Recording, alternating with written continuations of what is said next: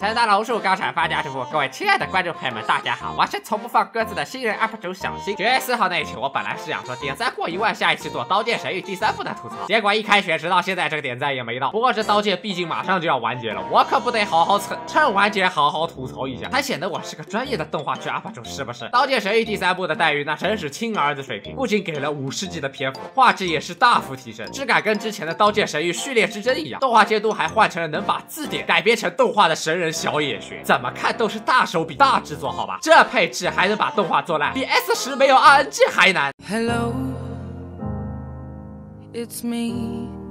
果然不出大家所料，《刀剑神域》最终章那剧情真是荡气回肠，精彩纷呈，催人尿下。那个开挂怒砍游戏管理员，后管理员权限怒操牛头人，绝地求生里原力砍子弹的逼王童老爷，在第1集里就被一个路人一针头打成了植物人。好家伙，这就是传说中的线下单杀 faker。眼看这童老爷已经变成了同武合人，日本政府就刚好有个新技术给同人修脑子，把他送到虚拟世界 Underworld， 跟一群人工智能 NPC 斗智斗勇。你别说，这手法跟我前不久吐槽的战争幽灵还有点像。一路上童老爷分别遇到了藤丸丽香口音的黄毛七、红 A 口音的石庭剑圣、尼禄口音不带的辅助、真德口音不穿衣服的老太婆，以及一个会签本音严谨的金闪闪 C 本。我寻思 FGO 那会儿还没开播呢，你搁这先演个外传。第3季前半部分的24集，对于那些非原作党和路人党而言，观看体验绝对是灾难性的。他花了大半年的功夫给你展现了童老爷跟女主角优吉尔之间的甜蜜商牌生活，说白了就是练级，但这练级练的真的没啥用，到最后还不是靠童老爷想起大号用2刀流解决问题。说句不好听的，弹幕评论区那些讲什么剧情设定的观众并不能代表大多数观众。我平常在一些游戏群、同学群遇到的那些朋友，就是想看童老爷装逼，用辛巴气流斩砍对面，剧情算什么，拉刀光才是精髓。不要觉得我这个观点不尊重刀剑的剧情，作为一个商业动画，剧情好是尊重观众，但要服务好观众，往往不需要剧情，而是卖点。当年刀剑神域为什么这么火？除了死亡游戏这个设定，就属主角同人疯狂装逼。对于点开刀剑神域的绝大多数观众而言，也是为了看同人装逼来。结果点开这刀剑第3集，先是被哥布林打个半死，中期打整合骑士都是勉强5开，打大祭司好不容易想起了大号，结果连星爆气流斩都没有用，就咚哐当的互看王之力。而最不令观众讨喜的就是童老爷长达16集的封号，游戏里外都成了植物人，坐在那里啊吧的。其实吧，把同人弄掉线是个非常大胆，但同时也非常明智的选择。这样子，阿斯纳师奶跟爱丽丝等后宫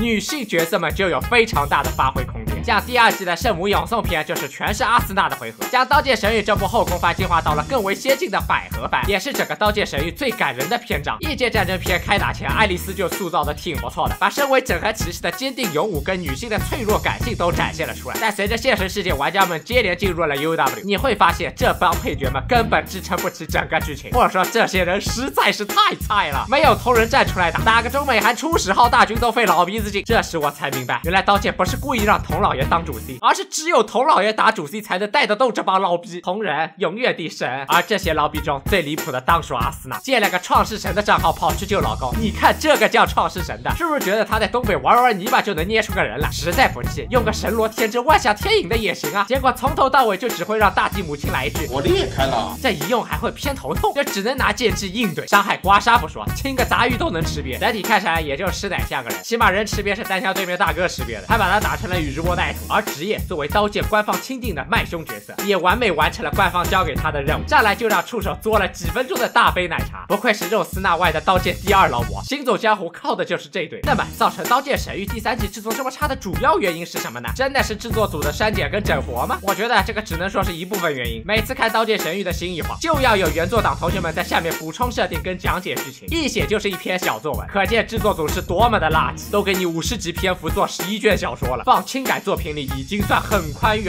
制作组都有闲工夫把剧场版里的原创角色加进去了，反而跑去整一些吸引眼球的烂活，简直是本末倒置。虽然原作里这些烂活还真的有，不过你也没有必要描写的这么细致呀。除了这些，穿越力还是有不少问题。最明显的问题就是这些反派，除了名字长相不一样，但这些反派几乎都是一个模板套出来的。我拆雅斯娜身子，童老爷一刀把他给秒了。我拆师奶身子，童老爷真人 PK 把他干碎了。我拆你们侍女身子，童老爷砍掉了他们的王之力。我拆优质有身子，童老爷把他捅成了虚。我拆同人你的身子，同人把他变成了周树人。我拆爱丽丝的身子，变成光的同人给他来了套元气弹，外加星爆气流斩。总结一下，就是一群牛头人想绿童老爷的人，然后被童老爷花式干死，来来回回重复了6遍。这种反派塑造的方式，别说其他日本动漫了，跟灰太狼都有很大的差距。这样一圈看下来，整个刀剑神域也就毛场今年这个沉迷科学的初代反派有点理想，有点追求。除了做出堪比911的恐怖袭击，硬是逃了2年没有被抓住外，跟后面那些变态们比，不知道要高到哪里去了。毕竟是实现了电子飞升的人了，有必要纠结这些世俗之行吗？其次就是刀剑神域第3期一个特有的问题：疯狂诈尸。本期在第1集就引入了一个新的概念，叫做瑶光，也就是人类的灵魂。UW 世界里的所有生物都是拿人造瑶光创造的生命，总之就是很屌很牛逼。我大刀剑都开始讨论人类灵魂这种高深问题了，真是朝着神作的方向迈进啊！但动画里的实际表现就是让主角打架打不过的时候冒出来加个 buff。先看看第3季里无边不吃的阿斯纳，1集不到8分钟里，硬是把好基友优纪叫出来给帮了3次。我带你们打，说好的门多剑姬上路1v1大战，野蝶8分钟来了3次，分给你我吐了。红人那边呢，那更是离谱。这优吉自从中期化身剑骨头光荣牺牲后，他就像优米一样一直挂在童老爷身上，每次出现的时候都特别关键，都是快到童老爷顶不住的时候冒出来奶一口。裸体老太婆打不过怎么办？优吉给你变把全服最好的血蔷薇。断线重连连不上怎么办？优吉帮你修网线。打微笑棺木首领少把剑怎么办？我优吉帮你把剑修好，让你2刀流。大 boss 加百列怼不过怎么办？来，我优吉冒出来跟你夫妻合力。雅斯娜是谁啊？刀剑神域的一个女角色罢了，这女主还得看我优吉。你能让童老爷躺在床上哭得像个写了1万字稿子忘记点保存的 UP 主吗？我优吉能呢？哎，从某些观众青春到现在被观众们口诛笔伐，狂砍4.8分的低分，还有可能就是刀剑神域最后一部动画的第3季也即将结束了。从结果上看，这绝对称不上善始善终，但我个人追番的过程中，没有觉得这个动画已经烂到了完全不想点开下一集的程度，但也好不到哪儿去。刀剑神域说到底也只不过是拿来赚钱的商业片吧，它做的好坏、评分的高低都不会影响它赚钱多少。观众们呢也不知道自己真正需要看的是什么样的动画，但最起码应该不是刀剑第3季这样的烂货。好了，那么以上就是本期节目所有内容了。如果本期点赞过1万的话，我就给大家带来一期特别的10月新番导师。当然，如果各位好哥哥们愿意点3连的话，我会更开心。来点一下欧1年，原神5星靠3连。那么就这样吧，我们下期再见了，拜拜。